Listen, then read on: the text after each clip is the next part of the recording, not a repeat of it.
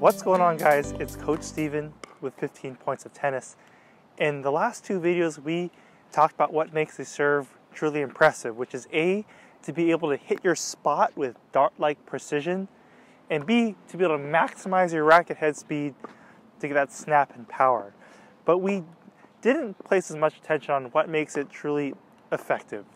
You see players like Pete Sampras or Roger Federer, they're known to have the greatest serves in the world, but it's not sheer power that sets their serve apart. Because even some of these college guys, who are big, strong, they practice a lot, they can bomb serves away with, pretty decent accuracy. But when you look at a Fed or Sampras, these guys are acing consistently in the low 120 mile per hour range, even though that's not fast for ATP standards. So when it comes to a higher level, power is not the issue, it's disguise. So guys, today, while the more the fundamentals and the basics take your serve from beginner to intermediate to advanced, this is like the cherry on top to take a serve from good to great. After the tough matches that he's had during the week.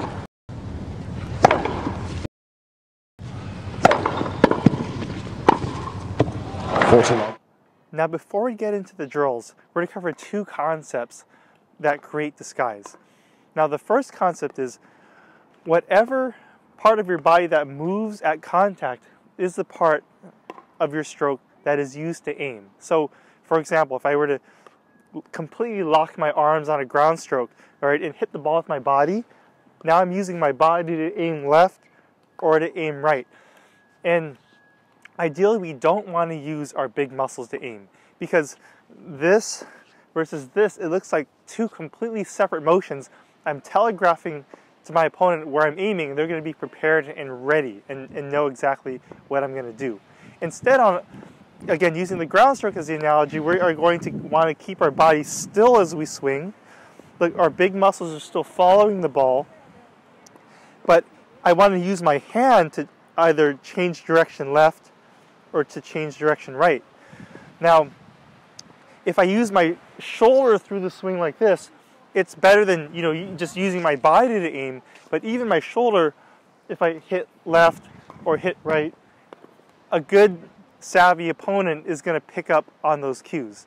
All right, so when it comes to the serve, all right, that's why we've done, in the last video, we've isolated the shoulder, kept the shoulder still at contact. That way we can isolate the hand left or the hand right to snap T or wide. All right, compared to if I were to shoulder the ball like this, now I already have to line my body up to serve wide or to serve T. And while it's not the worst thing in the world, again, a good returner will see the difference and start to pick up on that. The second concept for disguise is that whenever a player starts the acceleration of their stroke, they already would have had to decide and choose which direction they're aiming. So, for example, if I'm hitting a forehand and I'm aiming to the left corner there, okay, once I start my swing, I can't start my swing and then choose to hit the other way, right? So I'm either hitting this way or hitting this way once I start this acceleration.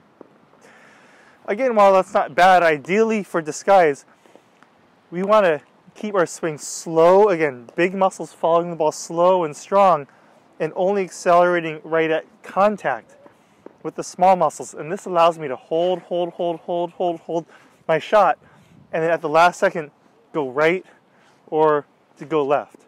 Compared to that split second of accelerating early, defender starts running. So when it comes to the serve, okay, ideally, I do not want to accelerate with my arm down here like this, because even if you have good technique, I already have to, again, line my body up. It looks like two separate motions, whether you go, wide or whether you go T. I want to be able to keep my shoulders slow, and we've done those slow shoulder serves, slow here, rhythmic, and then at the last second, be able to snap my small muscles. So I'm not locked in to having to line my body up to the direction. In the past couple of videos, we've done the Sampras finish, so you can isolate the hand at contact, We've also done a slow shoulder serve drill. Hopefully you are well prepared for what we're going to do next, which is called the Sampras drill, and it's a tough one. You're going to need a partner for this drill who is going to actually, after you toss, they're going to call out T or wide. So T or wide, and you have to actually hit that, try to hit that location. Now the rule is whether they call out wide or they call out T, you need to be able to hit that with a flat serve going both ways. And a lot of players will want to hit slice out wide and flat up the T, but that defeats the purpose of this drill, because in this drill we're not trying to hit two different serves to two different locations. We're trying to disguise the same serve to two different locations, all right? So if you're unable to hit flat serves, both wide and T, then this drill is probably a little too advanced for you. I suggest you go back to, videos 1 and videos 2.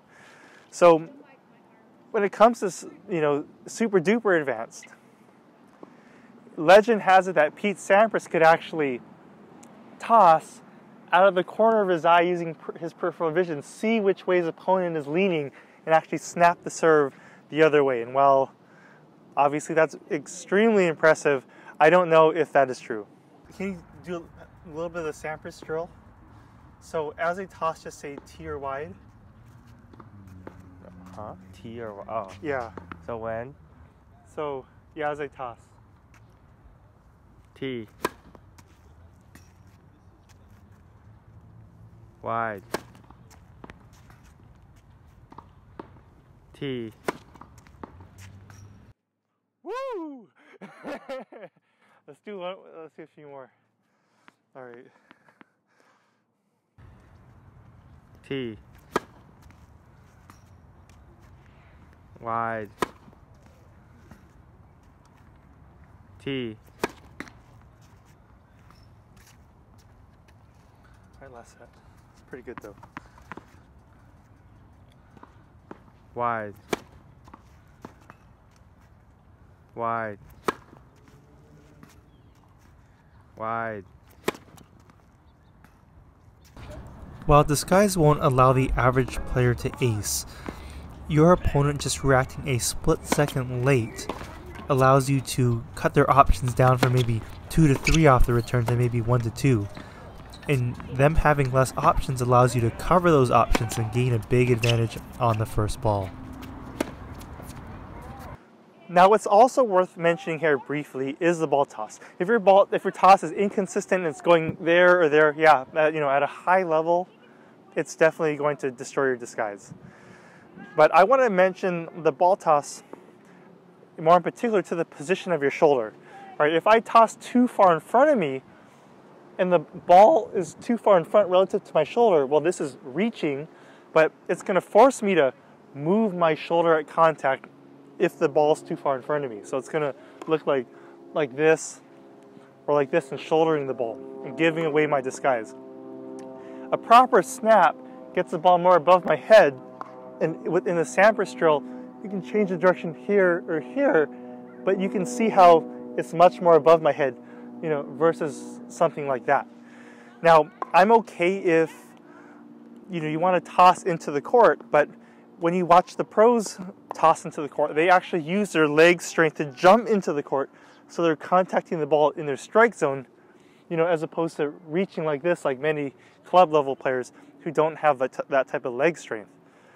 And one thing to note is, Roger doesn't throw the ball particularly far into the court, so it is not necessary depending on what you're trying to do.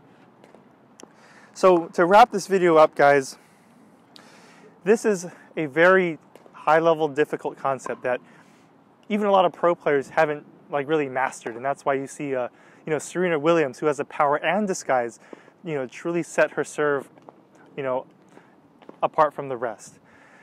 If you're, intermediate player, anything below advanced, let's just say, even for me serving, I might only get to have dedicated serve practice once a week.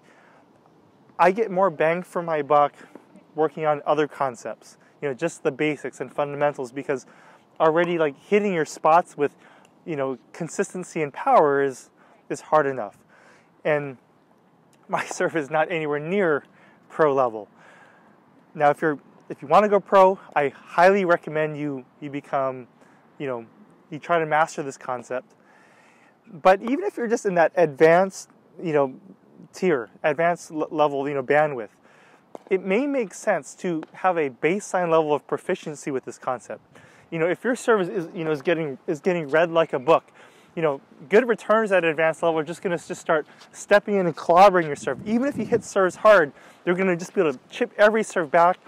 You won't be able to get them off balance.